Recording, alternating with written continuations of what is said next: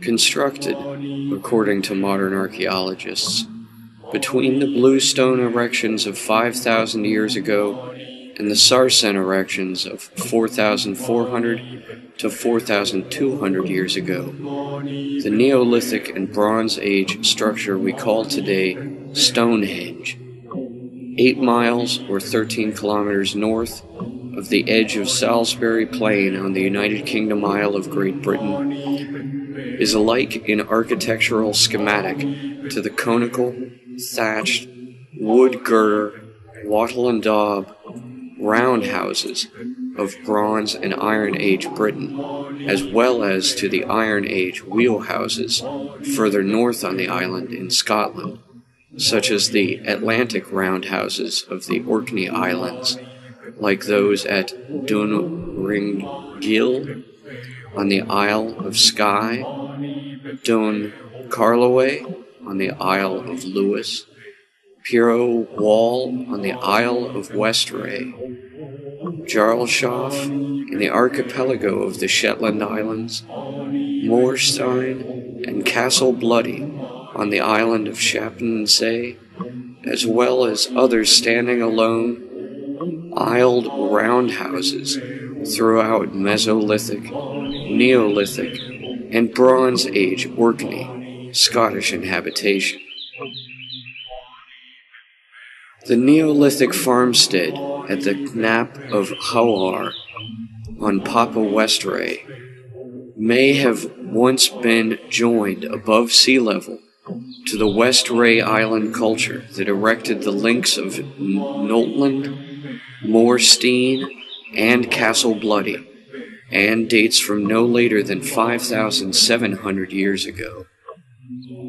While Skara Brae on mainland Orkney Island's west coast consists of 8 stone structures, closely clustered as in a community of dwellings, was occupied from roughly 5,180 to 4,500 years before now. However, whereas few of these other simple standing stone menhirs or complex stone proto-cities possess perfect symmetry, let alone archaeoastrological use, the site we now call Stonehenge did, and thus it is indicated it may have served as a form of religious ceremonial temple for the region's religion of the time. What we can deduce of this religion we cannot therefore detach from including the architecture of Stonehenge as indicative of their general mind state. So, from the by now ruins of Stonehenge, let us reassemble the original schematic design, as it was intended by its earliest builders, that we may understand something more of its possible use as a structure for study of the skies. The general consensus now is that the altar stone, set into place around 4,600 years ago, carved as a single 6-ton sandstone, erected upright to a height of almost 2 meters, served as a location for ritual cremation ceremonies commemorated at that location from some 8,500 years ago onward,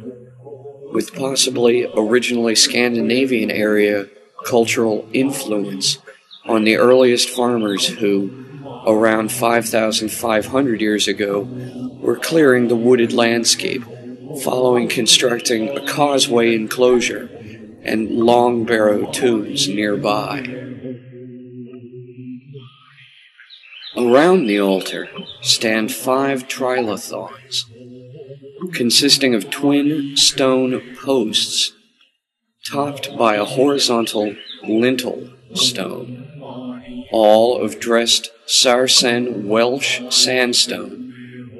approached from a gap between them, opposite the altar, facing toward the northeast.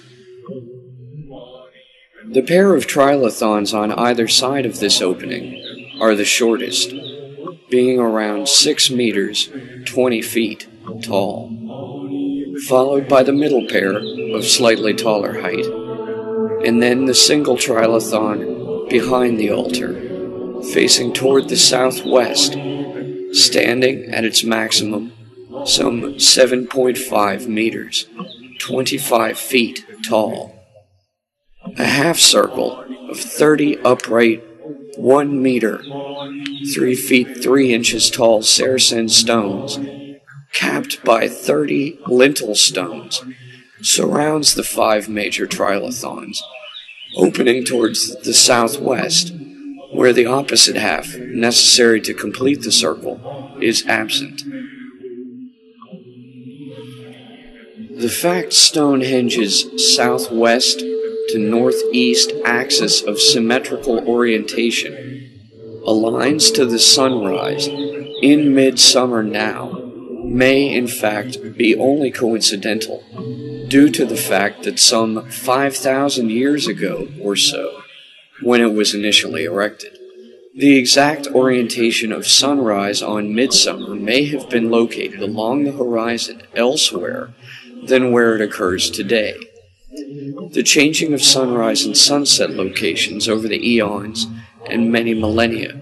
being due to the precession of Earth's polar axial tilt, the so-called wobble, causing the gradual zodiacal shift of the 24,000-year-long solar day, known for being opposite the direction along the tropical equator from the order followed through the signs per season annually. The pentagonal arrangement of the 5 primary trilithon stone gateways, however, cannot be considered coincidental, and was definitely intended on the part of the site's builders to commemorate a ritual entryway into a sacred space, ascending toward the foot of the altar stone. That this pentagonal nature was intentional cannot be argued, considering that in no design has there been even once speculated a 6th such Saracen trilithon blocking the northeast entrance. This entrance to the 5 gates stands upon one leg of the pentagon that is formed with one of each of the 5 trilithons at its 5 corners. The altar stone stands slightly closer to the largest of the 5 trilithons than at the exact center of this regular pentagon shape. Both the positioning of the entryway and the offsetting from exact center of the altar stone imply to the speculative researcher the presence of an individual participant within the ritual space as being requisite to complete the pattern in full.